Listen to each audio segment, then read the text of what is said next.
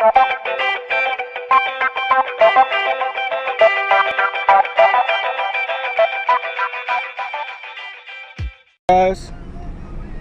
we're gonna do us a review on Core-Mark. So throughout my little trucking journey, I never went officially over the road. I did hot shots, which is a small pickup truck with flatbed, and I also did 2 different food service companies.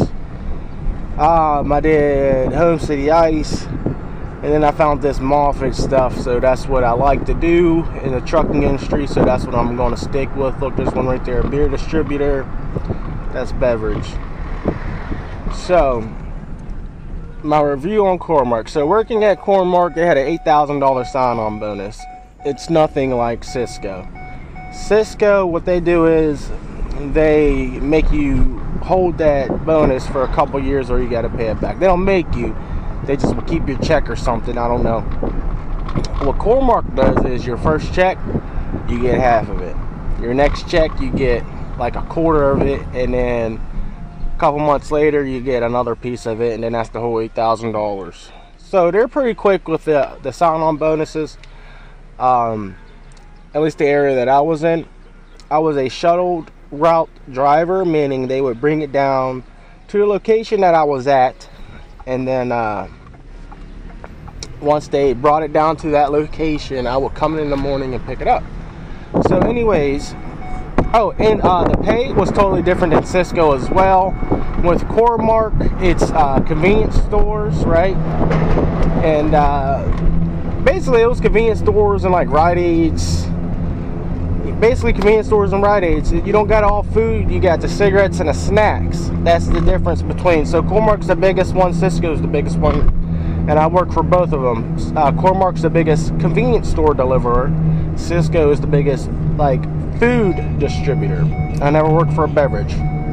But so Core-Mark, what they do is you get stop, cube, mile after your training. Before your training is up, you get paid $22 an hour, and you're with somebody who usually knows the route.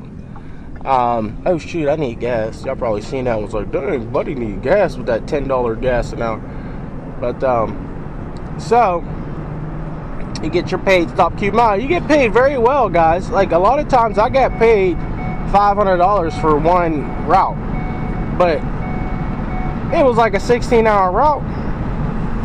Core-Mark was, at least the one up here, was a little more it wasn't as, it was so unorganized. It was more unorganized than Cisco, guys. I didn't know you can get more organized. So they would always tell me to pick my truck up, or not my truck, because I kept the tractor where I was staying at my house. I would go to the drop yard in the tractor, which is a pretty good deal, right? They allowed all this. They let me do whatever with the tractor. They were awesome. And I would go to the drop yard, which was like 10 minutes from my house, pick my route up and go. So I asked if I could start at 5 a.m. They said, yeah, for sure. You know, they did that one time. After that, usually the shuttle route didn't get there till 7:30, 8 a.m. And talking to the shuttle driver, he said, I don't know, man, this route here is always the last one loaded. I'm like, so it's the end of the night. They're bringing probably one of the biggest routes down, and shuttle driver. So they would shuttle the biggest route down super late, and you're already there sitting there waiting for a few hours. What they would say is, oh, you know, go get breakfast, yada yada. No, nobody wants to do that. I already ate breakfast. I want to get to work and get started. And every once in a while, even once a week, isn't bad. I get it. I definitely get it, man. I definitely get it. But once, you know, it isn't bad, you know. But every single day you're starting 3 hours late, so then you're not getting home, you know, until 8, 9, 10 o'clock at night, and you're a local driver. You would expect, you know, to at least not work over your, go ahead, bud, to at least not work over your legal hours. If you're, I was trying to let him go, but he's going slow. So every day ended up being, I was going over the clock. My ELD's beeping. Great money, but again, that's just another one that's just gonna run you super duper hard. I didn't have a day less than 1,000 cases with them, and it was a 28-foot trailer. So they would literally stack these things with the totes from top to bottom, and you would be up there grabbing them, trying to rip them out, damaging the totes, damaging product. It was a mess. It was a mess. And when I told the supervisor, I was like, you guys took me from a mess and brought me to a more mess. Like, you promised so much. And I have the emails right now, man, because we used to email. We used to text all the day, but I would email early in the morning and late at night. He was like, I'm so sorry about the mess, man. You might as well just take the rest of your sign-on bonus, and if you quit, and you might as well just wait till next week. He even told me the plan. I was like, yeah, I found something else. He said, wait till next week, man, get that sign-on bonus and head out, bro. He said it's not getting no better right now. We're trying different techniques, but without the proper employees trying as well, and no one else caring, then it's rough for him as well. So that's pretty much why I left Core-Mark. The super late routes, while I'm already at a drop yard, starting later than everyone else. They would come hours late, and my ELD, I would literally run a route so long, every single day my ELD would start beeping and be in a red. You make great money, man. Oh, another thing is, a lot of times, if you don't count your cases and everything, they will put extra product in that van and just label it without a scan. Y'all know the RFID scan thing you use with your scanner and stuff while you're doing food service. It wouldn't even have that. It would just have a name and where they wanted, what store they wanted to go to. So you would get cheated in cases, and I would have no one to talk to because I was a shuttle driver, the only one down in the area at the time. So that's then. We got a contract down in South Carolina now, so we moved down in there. We came back up here to get our kids and get our family. We got that all getting started and all that down there. So, but that's my review for Core-Mark. Please stay tuned for more reviews.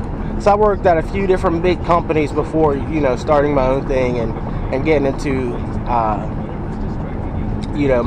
the flatbed local drops for local big companies. So that's my review for Core-Mark. Benefits, let's see. They had good benefits. No one had benefits better than Cisco. No food service place has benefits better than Cisco. I'll tell you that right now. On my way out, I also had talked to GFS. Now GFS, I will say Gordon Food Service is probably the #1 food service to go with for a driver, because they're big, but they're not super big. They're still family owned, and they still help you. They got the nicest equipment I've ever seen. And they do a lot for you. We're going to do a review on GFS here soon. I haven't worked there, but I have a buddy who has worked there, and the things, like, it's great. So we're going to do one for GFS next. But yeah, Core-Mark, good company. They have good, ideas, good equipment, good benefits, good pay, horrible routing, horrible management, and I guess horrible employees, because that's all the management will blame it on, is the employees not caring and stuffing the trucks. I'm like, you guys know how much is going on that truck. So how is it the employees' fault that they had to stuff it, that you guys made them stuff that truck so tight that I have to rip and break the totes to get stuff out? And then you're breaking boxes of cigarettes and stuff. You gotta rip those up. You literally rip them down and open up the box because it was so tight to the top of the trailer that you couldn't do nothing. So that was rough. That was rough. Maybe it got better since, but alright, I'm out for now, guys. About to go pick our family up, got to eat and all that, spend some of this little bonus money, and we will be back, baby. Peace. Thanks for watching.